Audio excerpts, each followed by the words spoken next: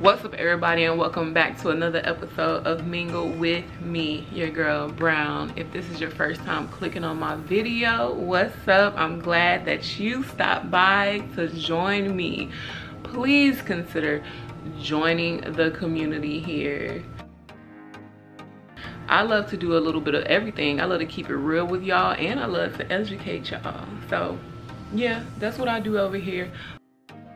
But today's video is definitely dedicated to my new parents. When I say my new parents, I'm not really talking to my brand spanking new parents, but my new school age parents. So if you have a child that is entering into pre-K, kindergarten, or first grade or something like that, pretty much school age, this video is for you.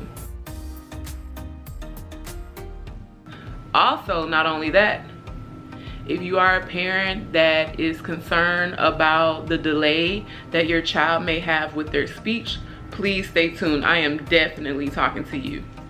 So one thing I've noticed at work is, I have a lot of parents coming in and out. Some move from out of state, some just move to the other side of town.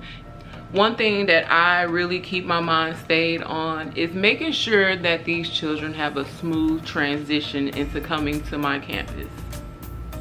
Oftentimes parents will leave information off on their registration documents, but it's still up to me to make sure that when those families come in my office that I am also observant as well as open and just being plain hospitable to them.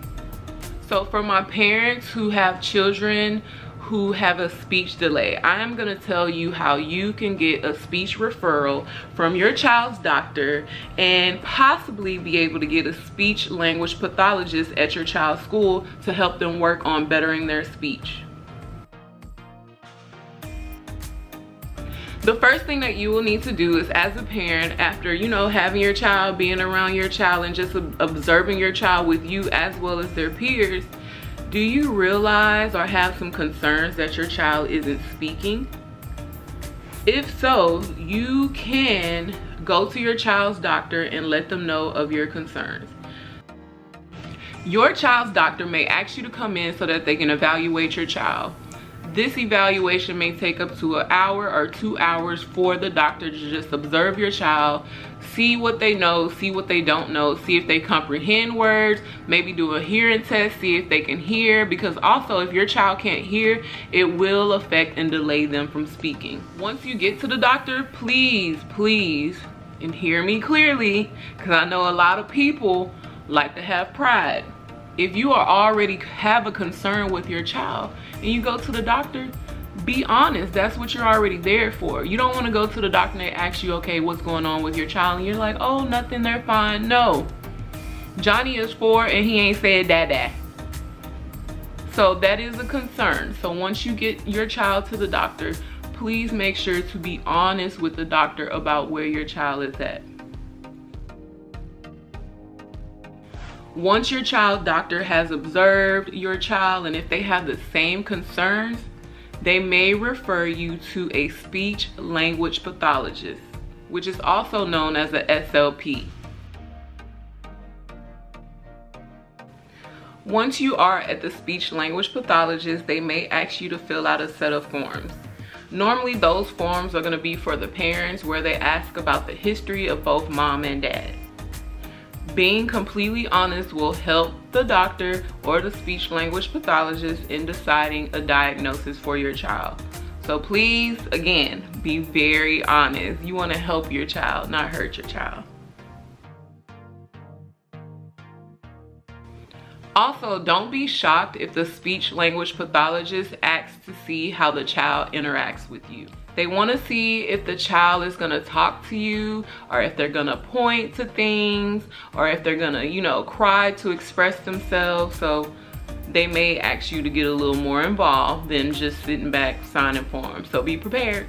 When doing this, the speech language pathologist is observing the child's ability to listen, to comprehend, to speak, to observe, to play, all of the above. They trying to see what's going on, because remember, you live with the kid. They don't. They only get to see them from a window of 1 to 2 hours, so they want to see what's going on.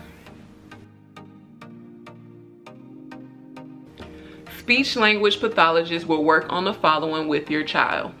Expressive language, how your child expresses themselves through words. Receptive language, does your child understand what's being told to them? Can they understand verbal directions?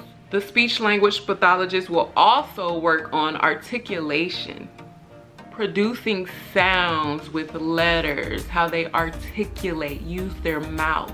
They will also work on fluency with your child. Do they stutter? Do they stammer? Are they a little delayed? Are they saying all the letters? Or are they cutting off endings of words? They will also work on voice with your child, the loudness, the tone, as well as the pitch. Last but not least, it may also be more, but this is what I know, they also work on auditory processing. Is your child able to process what's being told to them? If I give your child a marker and there's a paper, and I say, okay, go ahead and put a check mark next to all of the shoes that you see on the paper, and they just looking at me, yeah, they're gonna work with your child on that as well. Once the evaluation is over, don't be afraid. Just know that there are people out here that are going to help you. So once everything is done, the speech language pathologist or your child's doctor will talk to you. They will go over everything and see what the diagnosis will be for your child and ways to get them other resources and better help. So mom and dad, once you have done all of that, you've taken your child to the doctor, they have referred you, and let's just say the speech language pathologist agrees with you and they do give you a referral for speech therapy. Be sure to come back to my channel so that I can give you further information on how your child may possibly qualify to get speech therapy from the school for maybe an hour. In my district, we have offered an early childhood special education program, which is ECSE for children who are 3 years old to 5. We take them in, we do the whole, once you have your referral, this is just a way for them to kind of get ahead of pre-K and kindergarten, start to learn the schedule and routines around schools, because if you're not able to verbalize, you're not going to be able to tell anyone that you have to go to the restroom.